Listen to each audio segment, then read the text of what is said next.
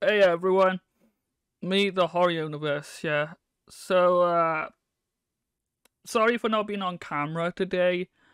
I feel like crap, to be honest. Yeah, I just didn't want to show myself on camera today. But something interesting dropped yesterday, and that is the Five Nights at Freddy's first movie trailer has been rated in Canada. Now, if you remember, Halloween Ends did something like this. I believe it was around this time last year. Um, so it is rated 14A, which means people of 14 years plus are able to view the trailer. The trailer was rated yesterday as of May 15, and this is what kind of shocked me.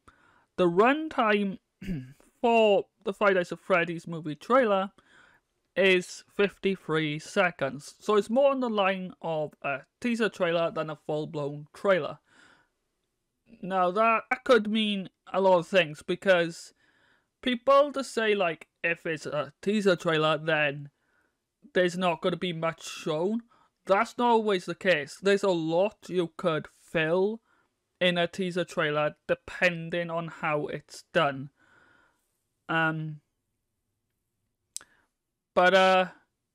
Yeah, so I heard rumors on Twitter.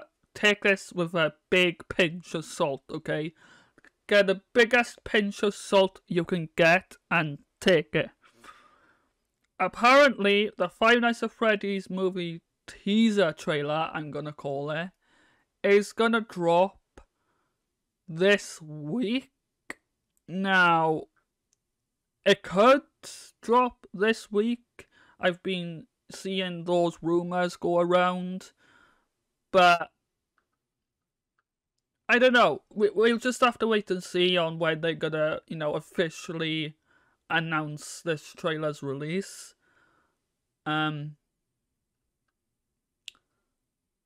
yeah, this is exciting. This could come anytime. Just be prepared for an announcement, I guess, from Blumhouse or Jason Blum. I'm presuming it's gonna be uploaded to the Blumhouse YouTube channel, or maybe even Universal Studios first. But yeah, let me know your thoughts. When do you think this trailer is gonna arrive now? Trailer, excuse me, has been rated. And yeah, I shall see you when I'm feeling a bit brighter. Peace.